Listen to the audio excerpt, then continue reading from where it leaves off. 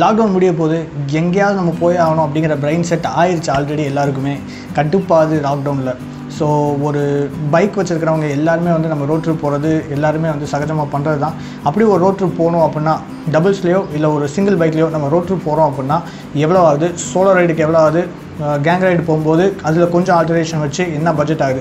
So இந்த video ஃபுல்லுமே ஃபஸ்ட்லேருந்து கடைசி வரைக்கும் நம்ம இதை பற்றி தான் பேச போகிறோம். ராயல் என்ஃபீல்டுக்கு இந்த வீடியோ நம்ம ஸ்பெசிஃபிக்காக வச்சுருக்கோம்.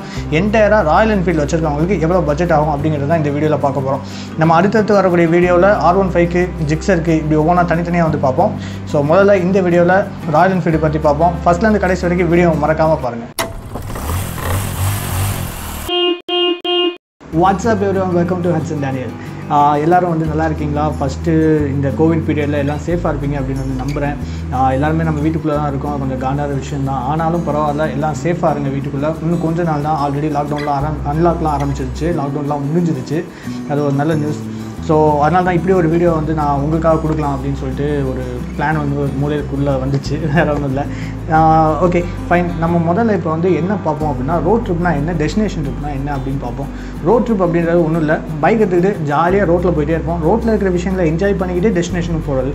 டெஸ்டினேஷன் ட்ரிப்னா அடித்து பிடிச்சி இந்த டைமுக்குள்ளே நம்ம டெஸ்டினேஷன் போயே ஆகணும் அப்படிங்கிறது டெஸ்டினேஷன் ட்ரிப்.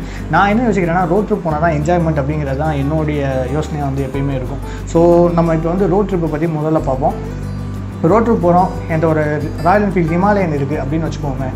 ரோட் ட்ரிப் போகும்போது மேக்ஸிமம் வந்து நம்ம இப்போது ஃபஸ்ட் இனிஷியலாக ஒரு 500 கிலோமீட்டர்ஸ்க்கு எடுத்துக்கோம். நீங்கள் அதுலேருந்து அப்படியே மல்டிப்ளை பண்ணிக்கோங்க எத்தனை எவ்வளோ தூரங்கிறத. அப்படிங்கும்போது ரோட் ட்ரிப் நம்ம ஸ்டார்ட் பண்ண போகிறோம். ஸ்டார்ட் பண்ண போது 500 கிலோமீட்டர்ஸ்.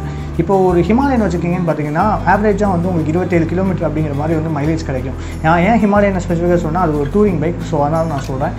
ஹிமாலயனை பற்றி மித்த ரிவ்யூவோ இல்லை நான் அதை பற்றி நான் வச்சிருந்த ரிவ்யூ ப்ளஸ் நான் அதை பற்றி போட்டிருக்க எல்லா விஷயங்களோட டாப் ஸ்பீட் எல்லாமே நான் ஐ பட்டன் உங்களுக்கு மேலே கொடுக்க, நீங்கள் அதில் போய் செக் பண்ணுங்கள் மறக்காமல். இந்த வீடியோ பார்த்து முடிச்சு செக் பண்ணுங்கள். ஸோ முதல்ல வந்து ஒரு 500 கிலோமீட்டருக்கு எவ்வளோ தூரம் நம்மளுக்கு மைலேஜ் கிடைக்குது அப்படின்னு பார்த்தீங்கன்னா 27 கிடைக்குது. அப்படின்னா உங்களுக்கு வந்து 19 லிட்டர்லேருந்து 20 லிட்டர் பெட்ரோல் நம்ம வந்து போட்டே ஆகும்.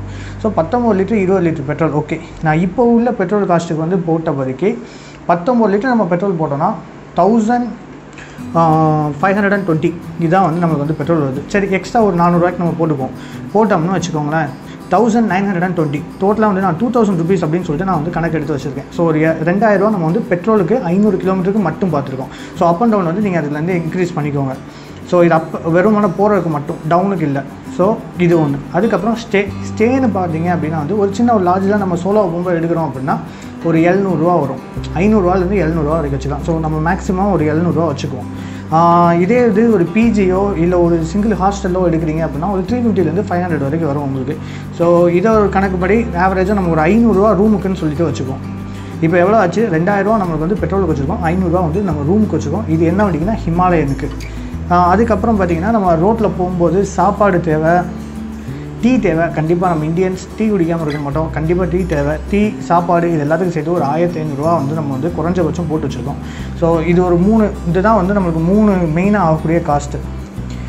பெட்ரோலுக்கு 2000 ரூபா ஆயிருக்கு, சாப்பாடுக்கு 1500 ரூபா ஆயிருக்கு, ஸ்டேக்கு பார்த்திங்கன்னா ஒரு 500 ரூபா நான் போட்டிருக்கேன். 500 ரூபா வச்சுருக்கேன் ஆவரேஜாக. அது போக நம்ம எக்ஸஸ் ஆகக்கூடிய 1-2 செலவுகள் எல்லாம் சேர்த்திங்கன்னா ஒரு அதுக்கு ஒரு 500 ரூபா வச்சுக்கோங்களேன். அதுக்கு ஒரு 500 ரூபா வச்சாச்சு. டோட்டலாக பார்த்திங்கன்னா ஒரு 4500 ரூபா நமக்கு வந்து வருது. ஒரு சோலோ ட்ரிப்பு ஹிமாலயனில் போகிறது அப்படின்னு சொல்லி நம்ம பிளான் பண்ணோம்னா 4500 ருபீஸ் இதான் வந்து நம்மளுக்கு வந்து வரக்கூடிய காஸ்ட்டு. ஸோ இந்த 4500 தான் ஆகுமாடா அப்படின்னு கேட்டிங்கன்னா இல்லை, இதுலேருந்து நம்மளுக்கு எக்ஸஸ் வந்து நிறையா வந்து செலவுகள் அங்கங்கே ஆக தான் செய்யும். 4500 அப்படிங்கிறது குறைஞ்சபட்ச செலவு அப்படின்னு சொல்லி வச்சுக்கோங்க. அப்போ தான் வந்து கொஞ்சம் என்ஜாய் பண்ண முடியும். ஏன்னா ரொம்ப பட்ஜெட்டாக இருந்தாலும் நம்மளால் என்ஜாய் பண்ண முடியாது. அதனால் 4500 ரூபாலேருந்து 5000 ரூபா வரைக்கும் உங்களுக்கு வந்து கன்ஃபார்மாக வந்து ஒரு ஹிமாலயனுக்கு செலவாகும். ஏன்னா ஹிமாலயனோட மைலேஜ் பார்த்திங்கன்னா ஆவரேஜாக ஒரு 27 தான் கிடைக்குங்கிற கணக்கு தான். ஒரு சில வண்டி 30 வரை கிடைக்கும், ஆனாலும் நம்ம வந்து 27 எடுத்துக்கோம். ஏன்னா குறைஞ்சபட்சம் வச்சா தான் காசு மிச்சமாக இருந்தால் பிரச்சனை இல்லை. நம்ம ரொம்ப கம்மியாக வச்சிட்டோம் அப்படின்னா அது செட் ஆகாது. ஸோ ஒரு 5000 ருபீஸ் இருந்துச்சு அப்படின்னா 4500 to 5000 ருபீஸ் உங்களுக்கு 500 கிலோமீட்டருக்கு கன்ஃபார்மாக ரைடு செம்ம ஜாலியாக நீங்கள் உங்களால் வந்து போக முடியும். இதில் நீங்கள் ரைடு போகிறதுக்கு முன்னாடி என்ன பண்ணுங்கன்னா மெக்கானிக்கிட்ட வண்டி எடுத்து போய்ட்டு ஒரு தடவை செக்கும் பண்ணிடுங்க. அது வந்து ரொம்ப முக்கியம். பிகாஸ் இத்தனை மாதம் லாக்டவுனில் இருக்குது, எலி ஏதாவது கடிச்சிருக்கலாம், இந்த மாதிரி சின்ன சின்ன விஷயங்கள் இருக்கலாம். அதனால் அது எல்லாத்தையுமே வந்து நீங்கள் ஒரு தடவை செக் பண்ணிடுங்க. ஓகே, ஹிமாலயன் முடிஞ்சது. இப்போ என்ன பார்க்க போகிறோம் அப்படின்னு பார்த்தீங்கன்னா புல்லெட்டு நம்ம வச்சுருக்கிறோம். இப்போ அது ஸ்டாண்டர்ட் ஆகட்டும் இல்லை வேறு ஏதோ ஒன்று ஆகட்டும், புல்லெட் வந்து வச்சுருக்கோம். ஸோ புல்லெட் வந்து ஹிமாலயனை விட கொஞ்சம் கூட மைலேஜ் கிடைக்கும். ஸோ அப்படி வைக்கும்போது ஹிமாலயனை விட கொஞ்சம் கூட புல்லெட்டில் வந்து மைலேஜ் கிடைக்கும் அப்படின்னு நம்ம பார்க்கும்போது ஒரு 500 கிலோமீட்டருக்கு நம்மளுக்கு வந்து ஒரு 30 கிடைக்குதுன்னு வைங்களேன். 35 கிடைக்குன்னு கூட வச்சுக்குவோம். நம்ம 500 கிலோமீட்டர்ஸுக்கு 35 கிடைக்குது அப்படின்னா நம்மளுக்கு எவ்வளோ வரும் கணக்குப்படி பார்த்தா 500 டிவைடட் பை 35 அப்படின்னா வந்து உங்களுக்கு பார்த்தீங்கன்னா 14.2 லிட்டர் வருது. நம்ம ஏறக்குறைய ஒரு 15 லிட்டர் அப்படின்னு சொல்லிட்டு வச்சுக்குவோம். அப்படி 15 லிட்டர் இருந்துச்சு அப்படின்னா 15 லிட்டருக்கு இன்றைக்கி உள்ள பெட்ரோல் மதிப்பு நம்ம ஒரு இப்படி கூட்டினா கூட ஒரு 80 ரூபான்னு வச்சாலுமே உங்களுக்கு பார்த்தீங்க அப்படின்னா டோட்டலாக 1200 வருது ஃப்ளாட்டாக பெட்ரோல். ஸோ ஏறக்குறைய வந்து நமக்கு சேம் காசு தான். அதனால் வந்து உங்களுக்கு வந்து பெட்ரோல் காசு ஒரு 1500 அப்படின்னு வந்து நம்ம வச்சுக்கலாம். அப்படிங்கும்போது டோட்டல் காஸ்ட்டில் பார்த்தீங்கன்னா எவ்வளோ டிஃப்ரென்ஸ் வரும்னா ஒரு 500 ரூபா டிஃப்ரென்ஸ் வரும். அவ்வளோதான். நீங்கள் 4000லேருந்து 4500க்குள்ளே ஒரு புல்லெட் வச்சுருந்தீங்கன்னா ஈஸியாக நம்மளால் வந்து ஒரு 500 கிலோமீட்டர் ரைடை வந்து ஈஸியாக பண்ண முடியும். இதுதான் வந்து ஒரு ரோட் ட்ரிப்புக்கு தேவையான ராயல் என்ஃபீல்டு வச்சுருக்கிற பிரதர்ஸ்க்கு தேவையான ஒரு பைசாவாக வந்து இருக்கும். இது இருந்தால் மாதம் நம்மளால் ஈஸியாக நல்லா போயிட்டு வர முடியும் இந்த ஒரு ரோட் ட்ரிப்பை. ஓகே, இதுதான் வந்து இந்த 2 வண்டிகளுடைய பட்ஜெட்டு. ஸோ இந்த வீடியோ உங்களுக்கு பிடிச்சிருக்கும் அப்படின்னு நினைக்கிறேன். பிடிச்சிருந்தா கண்டிப்பாக வந்து லைக் பண்ணுங்கள். அப்படி பிடிக்கலைன்னா டிஸ்லைக் பண்ணுங்கள். ஆனால் பரவாயில்ல, கமெண்ட்டில் என்ன பிடிக்கலன்னு சொல்லி நான் என்ன கரெக்ட் பண்ணணுமோ சொல்லுங்கள். சேனலை மறக்காமல் சப்ஸ்கிரைப் பண்ணுங்கள். அந்த சவுக்கில் பட்டனை யாருனாலும் தயவு செஞ்சு கிளிக் பண்ணிடுங்க. அதை மட்டும் மறந்துடாதீங்க.